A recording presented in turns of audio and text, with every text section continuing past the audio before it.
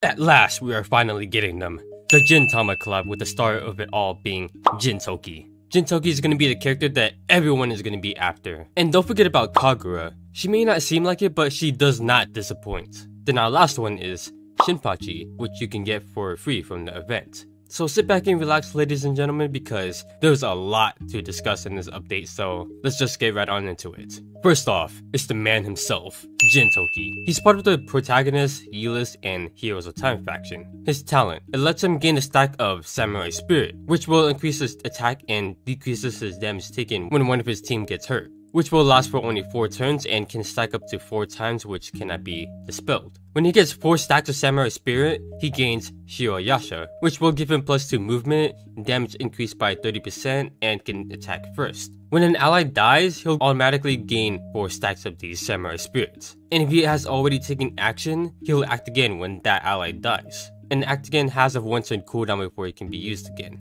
Yeah, you can already tell from his talent alone that he's gonna be a menace. He has his 1C, which has a 3 turn cooldown, which will heal him for 50% of his HP and gain a stack of sugar, which will last for 6 turns and is stackable. He can move 3 blocks right after to attack, but if he gets 2 stacks of these, then he gets sugar overdose, which will reduce his movement by 1 and his damage dealt is reduced by 15%. When he acts again, his buffs do not lose their turn duration when he uses the skill, and if he's in his Shirayasha status, he does not gain sugar overdose. Completely freaking insane for a 1C skill. He has another 1C skill which isn't all that great depending on how you look at it. 15 turn cooldown, and he can use it on one other ally to gain auto protection. If they're within 3 blocks, then he guards them for physical attacks only and will heal half of his HP when he dies guarding them. It isn't really the best considering his revive only takes effect when he guards, plus Gintoki is better off being an attacker. The only thing that I see that is really beneficial is that if the ally with the ult protection dies, then that would mean that he will get his Shirayasha form permanently. But at the same time, you don't want your teammates to die, you want to keep them alive as much as possible.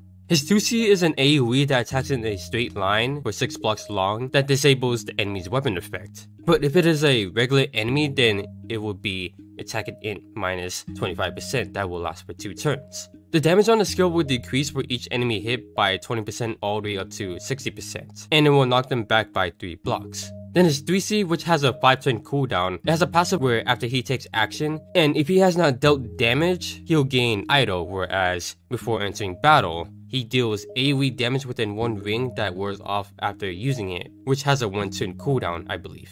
Before attacking, and this is the crazy part about this 3C, he dispels 5 buffs and disables all equipment effects that last for 2 turns and cannot be dispelled. But if it's a regular enemy, then all the stats is reduced by 25%. And if the enemy does not die from the skill is automatically refreshed, and the cooldown of this effect is 2 turns. You guys see how broken this guy is? His long games literally was just like, screw it. Give this guy everything. He has a really good 1C skill that heals him. He has a capable AoE skill that can do a whole lot of damage because of how high his attack can naturally go. Pretty decent mobility, not really the best, but at least he'll get somewhere. And his 3C, oh boy, I think it's pretty self-explanatory. And this guy is pretty tanky thanks to his talent. Like, I've seen him live through Langrisser and the Iron Blood Commander's 3C. And that really goes to show not only is he a really strong attacker, but because of his talent, this guy can survive a whole lot of stuff. As if that couldn't get any better, he has a lot of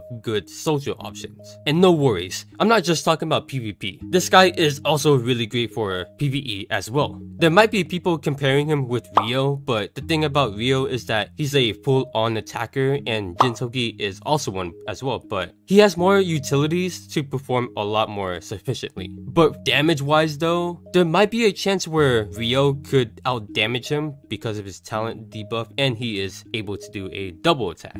The second character alongside Gintoki is Kagura, and like I said, she does not disappoint. She's part of the protagonist, Princess, and Heroes of Time faction. Her talent lets her increase her attack and defense when entering battle, and afterwards, she gains Hungry, which can be stacked up to 7 times. However, when she reaches 5 stacks, she gains So Hungry, which will reduce her mobility by 1. But based on her star level, depends on the chance of her getting hungry. She has a 1C that has a 3-turn cooldown and can dispel 2 debuffs on herself and removes up to 5 stacks of hunger and will heal her for 80% of her HP. Also, she won't get a stack of hunger after using the skill. She has a 2C that has a 3-turn cooldown that can attack from 2 blocks. If she is attacking the enemy within 1 block, she can push them back by 2 blocks, and if she has 3 or less stacks of hunger, she can attack first. She has another 2C skill that has a 5-turn cooldown, which will disable the enemy's armor effects. That lasts for 2 turns, but if it is a regular enemy, then it would be defense minus 25% instead.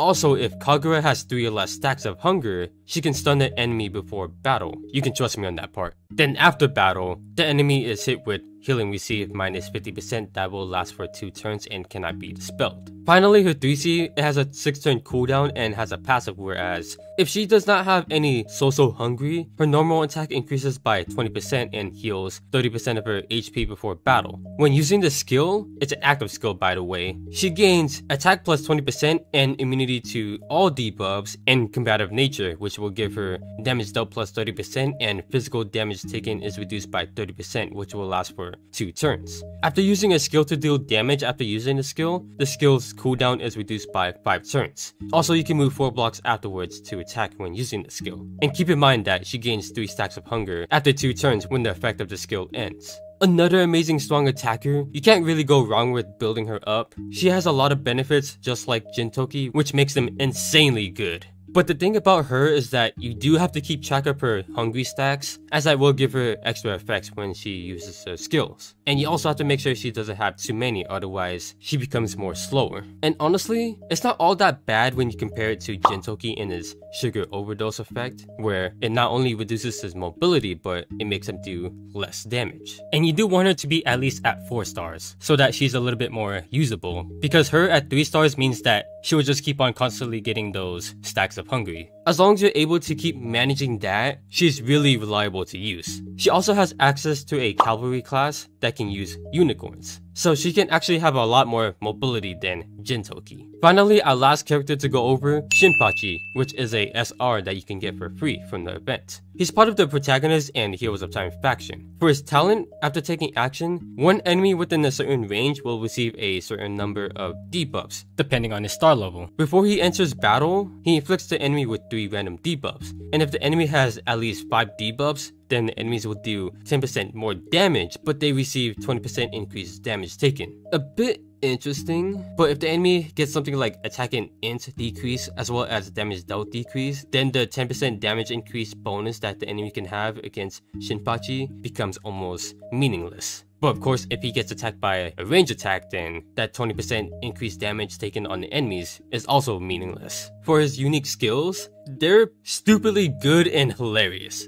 His 1C is a passive that reduces his damage taken by 20%, and when he attacks in battle, the enemy he attacks will make himself move 3 blocks away from that enemy. And I'm pretty sure it makes him move, like I'm 70% sure on that one. His 2C is also a passive, whereas before being forced into battle, there's a 20% chance for both sides to not attack, which will have a 1-turn cooldown before it can take effect again. He can use his skill to heal himself to full HP and will not be able to attack or be targeted by the enemies, which will only last for 1 turn and cannot be dispelled. For the role that he does, this skill isn't half bad, but keep in mind that he will take damage from like AoE attacks, and he'll still take damage whenever he guards his teammates. Allows his 3C, which of course has a passive that has his damage taken reduced by 15%, and guards nearby allies. He can teleport to the selected ally within 5 blocks and give them AoE damage taken reduced by 20% and immunity to debuffs, which will last for 2 turns, as well as increase his guard range by 2. For a tank, he really isn't all that bad. A free tank to say the least. With all the other skills that he can bring, he can also play the role as an attacker. He's kinda like Kurabara in a sense, but Kurabara is more better off as an attacker rather than a tank because he doesn't have a whole lot of things that help him survive better compared to Shinpachi. Shinpachi has stuff like giving debuffs, skills to take in less damage, and a skill that heals him, while also making the enemy have a hard time hitting him when using said skill. Also, he becomes much more beneficial when his 3C unlocks. Other than than that, you'll have to rely on his Iron Fist guard skill, which only guards physical attacks. Do I think he's the best tank out there? No, not in the slightest. But he can be a pretty solid tank for the newer players coming to the game, since you can get him to 5 stars almost immediately by farming his event.